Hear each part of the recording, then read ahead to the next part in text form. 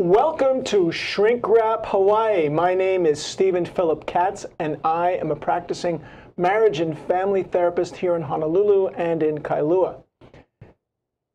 We welcome back once again today Ken Burtness, a teacher of marriage and family therapists, a pioneer in the alcohol and drug addiction therapies here in Hawaii, a writer, a puppeteer, a consummate aficionado of the cinema.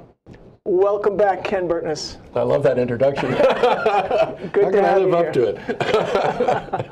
Well, it's just all true. You don't have to do anything, just be. Yeah. It's always a pleasure to be here, Steve. So, a lot of people don't go to see therapists because they have friends, they have family. When something's wrong, they just figure they could talk things over with their friends and family. What's the difference between talking it over with those people and going to see a professional psychologist or marriage and family therapist? The good news is that a lot of times that works. A lot of times friends and family can offer that support and help that person clear up those problems that are troubling them. And that's part of the Hawaiian spirit here, is helping one's family members and one's friends. That's what we do here.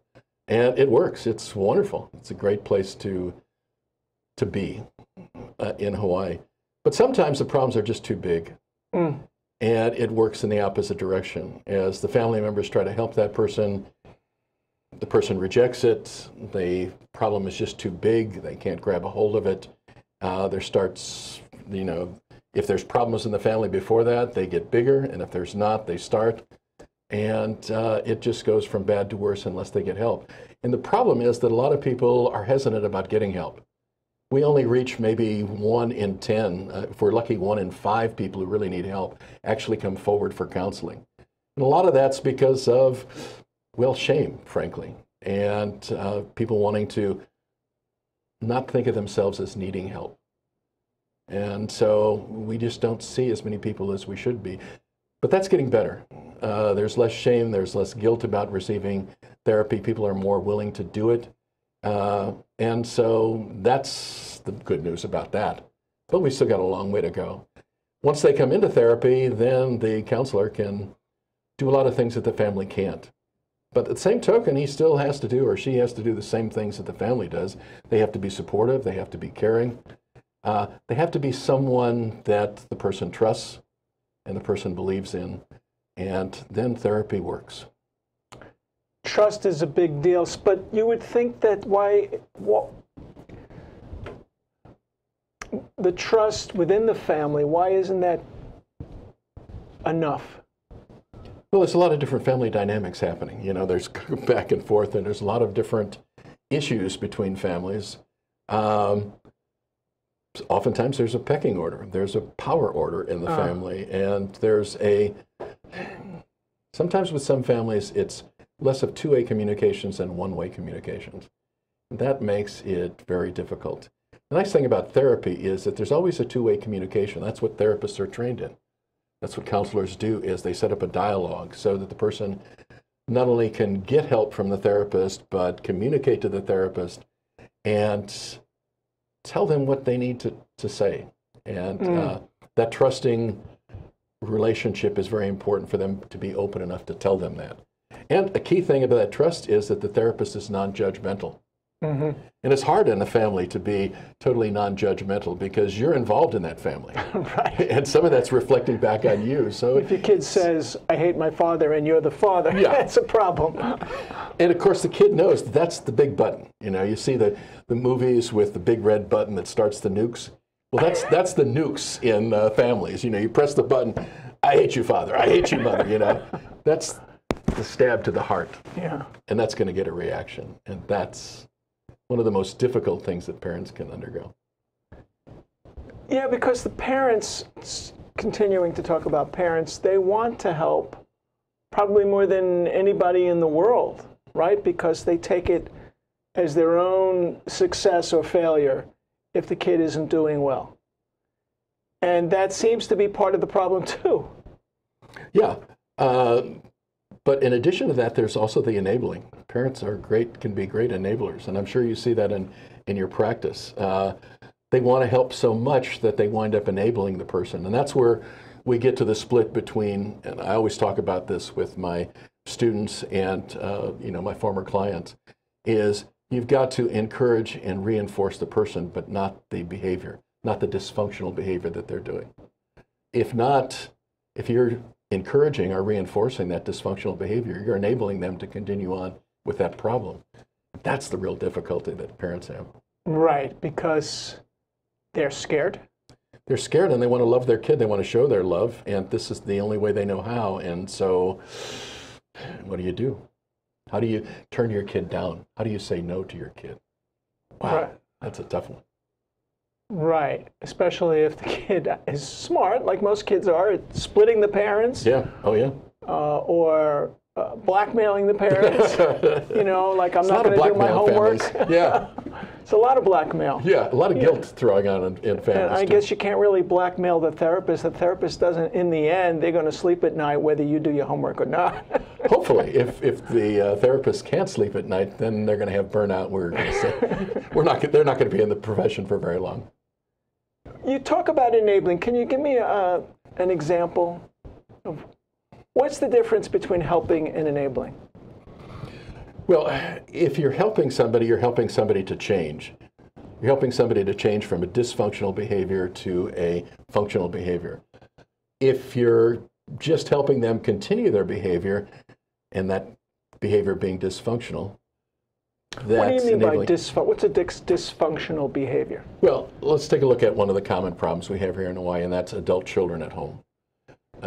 Today, as opposed to 50 years ago or 100 years ago, there's a lot more kids staying at home, a lot older than what they were. It used to be that you got to be 18 and you left the home. Right. You flew out of the nest, so to speak, and you tested everything. But nowadays, kids are staying in the home a lot longer. And, part of that is economic. We have definitely economic pressures here. Housing shortage and everything. So in some senses, it makes sense. But if they stay at home and they don't progress to finding their own way in life, their own home, if nothing happens, and staying at home at 20s becomes staying at home at 30s and staying at home at 40s, this is not helping them move on. This is not helping clear up their problems. It's setting up a dependency, and enabling sets up dependencies a lot, and it's bad for the person who's who's enabling, and it's bad for the person being enabled. It's very hard. Yeah, but I mean, for some reason, I don't want to stereotype, but especially mothers, they'll say to you, so I'm supposed to put him on the street? Yeah, exactly. So that's where the whole thing comes in about clarity and about setting down specifics. And that's what counselors are good at. Counselors come up and they say, okay, I'm going to tell you and be with you and help you because I respect and care for you, but I'm not going to reinforce this dysfunctional behavior. So if you continue with this dysfunctional behavior, here are some of the consequences that you're going to face. Right. And when they continue to use that dysfunctional behavior, then those are the consequences that they have to be. And those have to be very clear. And if you're in the family, it has to be, okay, if you continue this behavior, we can't support you to this extent financially or to this extent for staying at home or whatever it is that you set up. And the parents have to be in agreement with this. And it has to be clear that this is not something they're doing, but something that's a consequence of their child's behavior. So that the child understands that the parents are not doing this consequence, that they have brought this consequence upon themselves. And that's the big difference. Whether the kid is 16, 26, or 36. Exactly. Right. Exactly. So let's move away from parents for a second.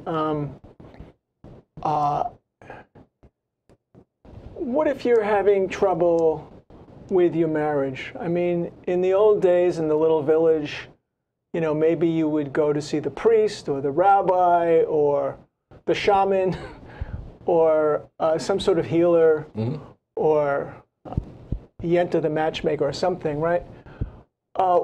What's the difference between, or even just a good friend? Again, what would be the difference? Like, we just can't get along, we're fighting all the time, and I suspect I more than suspect that he's been communicating with someone on his phone. Mm-hmm. What happens if you go to a friend? If you go to a friend to talk about it with. Oh, okay. So you're going to a friend and you're telling them that we're having these problems in the marriage, you and your spouse. Yeah. And you're sort of telling the friend about it. Yeah. And the friend assumes that you're asking for advice. Right. Which may not be the case. Maybe they just need to tell it. Maybe they don't really want advice. But usually the friend is assuming. Yes, the friend assumes this, and this can get the friend in trouble sometimes. So anyway, they share this problem that they're having. The key thing about this is that oftentimes the friends are just adrift at this point because they probably know the spouse, and they may be close friends with the spouse, and all of a sudden this friend is put in the middle of this. Right, kind of forcing him to take sides. Yeah, and this is a real... It's not only a bummer, but it really has the potential to wreck the friendship and the marriage when you put people in that position. So you have to be very careful. Now, if you're going to a counselor, it's a different story because the counselor is going to turn to you and say, after listening to the problems that you're having with your spouse, and say, okay, let's go back to a time when you didn't have these problems, which they put way at the back of their mind. Right, they can't even remember. Yeah, and so you've got to take them back to that, and you've got to show them that this is not set in stone. This is not a thing that's been divined by the gods that you should have trouble with this spouse, because somewhere along the line you weren't having trouble with this spouse and you guys were getting along great and you were helping each other and reinforcing each other, liking each other. You got to put them back into that space so that they can see what brought about those changes. Once you see what brought about those changes, you can start working on those changes to reverse the things that started the marriage going bad, are the things that started the friendship going bad. But until you know that, that's going to be very difficult. As the therapist, if you're working with a couple or somebody who's having problems with their significant other, is it always necessary to have both members of the couple there? Can you work with just one? You can, but it's highly recommended to have both, because if you just work with one, then what happens is you affect some good changes with the one, but they go home back into that toxic environment. Yeah. The toxic family environment or the toxic marriage environment. And all that good work that you've done sort of tends to disappear. You see this person 1 hour a week, 2 hours a week, they're stuck with their spouse or their parent or their child for 40 waking hours, 50 waking hours a week, whatever it is. And that's a lot. That's a lot more than your influence, and pretty much what you've done oftentimes gets wiped away, and it gets very frustrating. But if you have both people there and you can affect changes with both of them, wow, that's good. Now, if you can't get both of them in, of course, it's better working with one than none. Yeah. And there's always the chance that the other person sees the positive changes in the person that's coming to you and decides, I like that. I like the changes. They seem happier. Yeah. Maybe I should try that. With that positive note, it's time for us to take a little break. We'll be right back. Don't touch your mouse. We'll return to Shrink Wrap Hawaii. Hi, I'm Carol Cox. I'm the new host on Eyes on Hawaii. Make sure you stay in the know on Hawaii. Join us on Tuesdays at 12 noon. We will see you then. Aloha. Match day is no ordinary day. The pitch. Hallowed ground for players and supporters alike. Excitement builds. Game plans are made with responsibility in mind. Celebrations are underway. Ready for kickoff, MLS clubs and our supporters rise to the challenge. We make responsible decisions while we cheer on our heroes and toast their success. Elevate your match day experience. If you drink, never drive. You're watching ThinkTech Hawaii, Hawaii's leading digital media platform for civic engagement, raising public awareness on tech, energy, diversification, and globalism. Great content for Hawaii from ThinkTech. Welcome back to Shrink Wrap Hawaii. I'm Steve Katz with my buddy Ken Burtness. And so sometimes you were saying friends and family can help. You don't always have to go to a therapist. Absolutely, yeah. Friends and family can be the difference in so many problems that we have. Just somebody to support you and be there for you, it's incredible. But sometimes the problems are just too big and you have to get outside help. I think the key is, and what I'm thinking of, is that I'm thinking that a lot of people watching this show are saying, well, that's all interesting about what the counselor does. But what about something more that I can do? Something more that I can help my friends or my family with? What's something that I need to do or can do more than what I have been doing or different than what I have been doing? And I think that's real important. And it's hard. I can't even begin to tell you how hard it is to do that, because when there's somebody in trouble in your family or somebody in trouble in your friendship circle, they're spiraling down and a lot of negativity is coming off of that. And it's hard for you not to be dragged in that. You know, first thing we want to do is we want to give them some advice. We want to tell them how to fix it. We want to comfort them. And that's really not often what they want to hear. They just want to tell you the problem and they want to figure it out, but they get tired of advice really quick. So they start, one, refusing it, and then two, being very negative toward you. And we get into arguments, we get into misunderstandings, and we keep saying to ourselves, gee, this is my friend. I need to stay with that friend. I need to understand that they're going through a hard time, so I will be cool, calm, and collected, and I won't get mad myself. Well, that's really hard to do. It is. You know, you want to sit there and you want to shake them. You want to say, hey, quit it. Yeah. But you can't. You got to hang in there. It's so difficult. And what we see in therapy is people who have burned so many bridges. They've alienated so many family members and so many friends that they come to us as a last resort, and now they have no support system.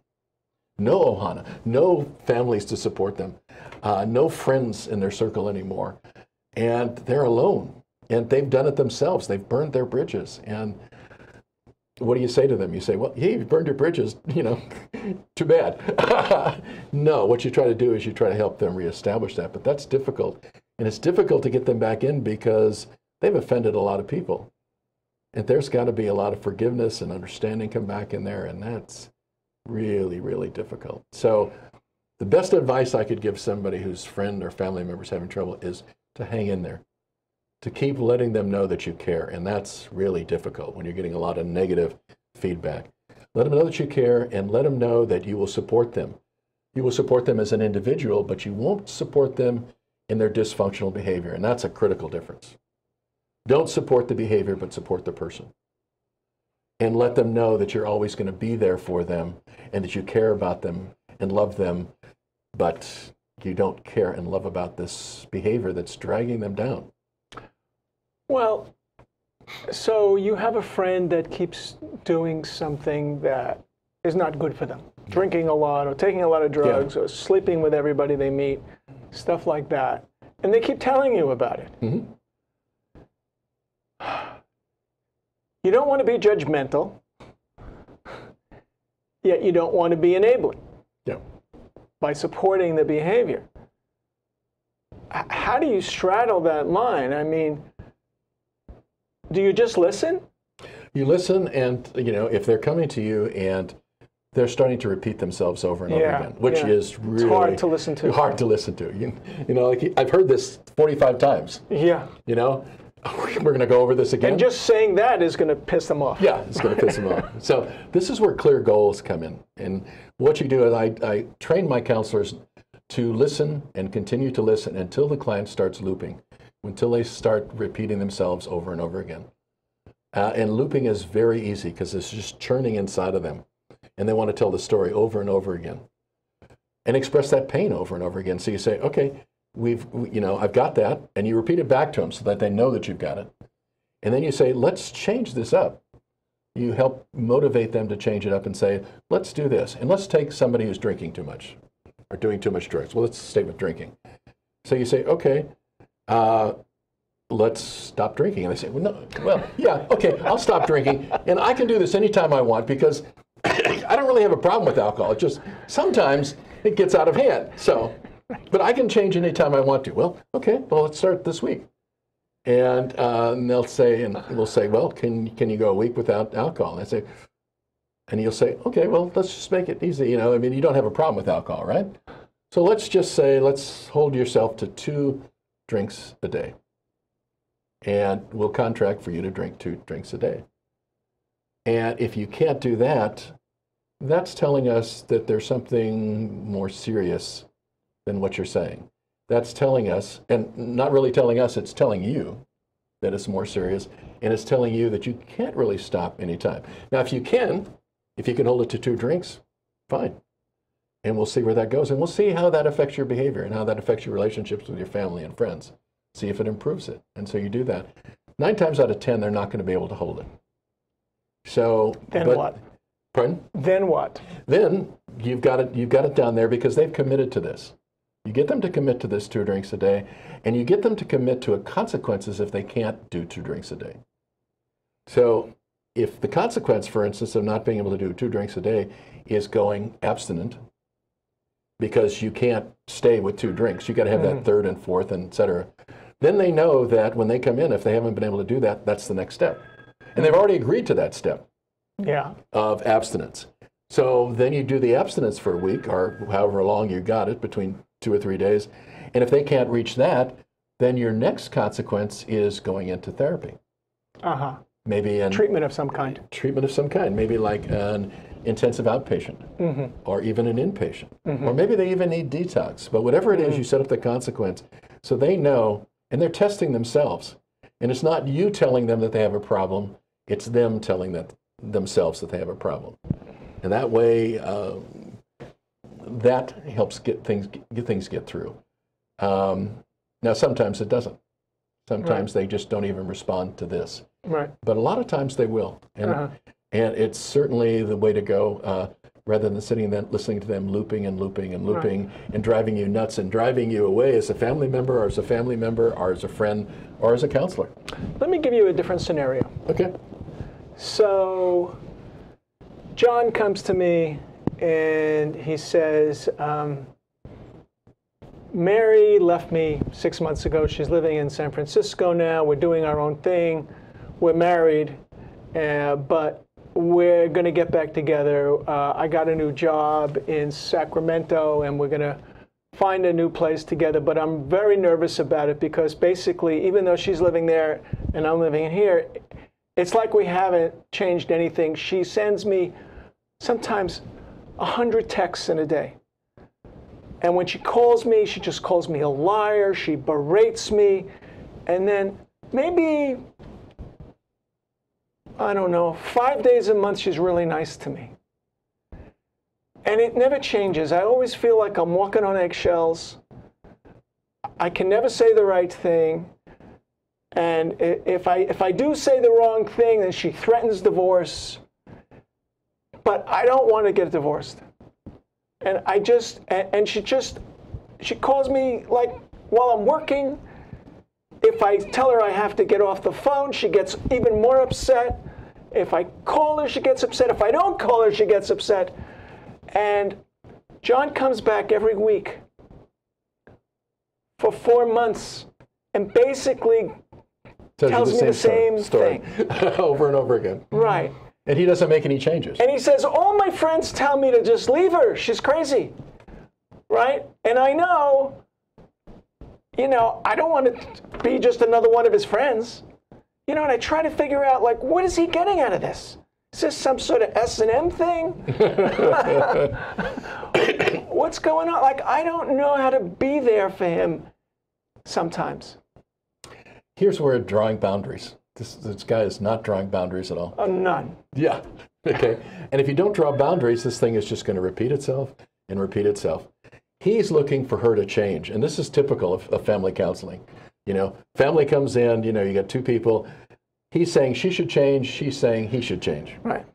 And so she's looking to him to change. He's looking to her to change. Right. And nothing is changing. Right. Nothing. Okay. So what this couple needs to do is somebody needs to change first. Right. And if he's the one coming to you, it's going to have to be him. Oh, right. She doesn't see a therapist because she's fine. Right. She's fine. Yeah, exactly. So he needs to change.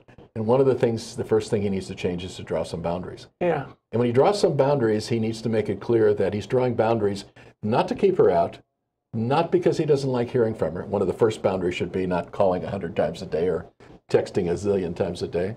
But she doesn't follow the boundaries. Yeah. But which he can follow the boundaries. He doesn't have to respond to the phones. Right. He doesn't have to respond to the tweets. But he needs to make it clear to her that he still wants what he's telling you he wants. Right. But he just needs to draw the boundaries because it's, you know, he needs to change his behavior. So that way there's no blame. He's not blaming her for not changing her behavior. He's telling her that this is what he needs to do. This is the boundaries that he needs to set up.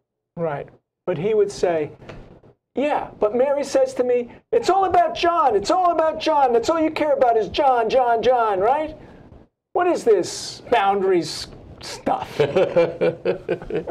Well, that's when, with the help of a therapist usually, you know, he needs to come back and say, is what we're doing working? Is these 100 phone calls a day? No, it's not working because you're an idiot. That's why. Yeah, it's not working. So something has to change. And if you're saying I need to change, these are the changes I need to make. If it's going to work, and I hope it works because I love you and I care for you, these are the changes that need to happen because what we've got now is not working. Right. So, and what we really need to do is I need to do some changes and you need to do some changes, but not changes that I want you to do, but changes that you think you need to do. And if we both make some changes, then who knows, maybe we can get back to where we were, which was great, and it's not great now. And all this, you know, for everybody who's watching on television, all this sounds easy as we talk about, but it's really, really difficult. Yeah. You're reading my mind because, you know, I keep trying to get him to set these boundaries, right? Yeah. And I can't figure out why he doesn't do it, you know? Well, I even gave him, you know, the broken record routine. Yeah. Because I asked him, what do you really want? He said, I just want some peace. I said, there's your mantra. Mm-hmm. Just, when you don't know what to say, just say, I just want some peace. I want some peace. And so I told him, then he did it, and she comes back with, what's this peace crap? Another effective way is to have him look at the positive things that's happening in his life. Oh, yeah, and lots of positive things in his life. He's doing very well. Great. And so what he needs to do is to switch, when the conversation comes up and she tells him he's an idiot, etc., he needs to sort of say, just sort of accept it and then say, you know what, I want to tell you a little, you know, here's some positive things that happened to me. Here's some things that I'm feeling good about. Oh, it's all about you. Well, you know, when you come back and you say to that person, you know, you set it up so that, should we say negative things to each other or should we infuse a few positive things? Mm. I would feel a lot better if we infused a few positive things. And I'd like to share a few positive things instead of sharing all the negative things. So here's a couple things that happened to me. Mm. And I feel good about it. And I wanted to tell you that because you're important to me. And you set it up so you make it very difficult for her to use that usual retort and negativity coming back in it. Yeah. And eventually the positive things are going to wear her down. Just love her to death. Yeah. And that's hard. That's hard. Really hard. Yeah. Because they can try your patience for a long, long time. Well, I'm going to tell John to watch this. There you go. I love it. Get it from the master. Well, it's been a great time with you again, Ken. Thanks again for coming on. It's time for us to wrap it up. And always my pleasure, Steve. Thanks a lot. And join us again next time for Shrink Wrap Hawaii. Aloha.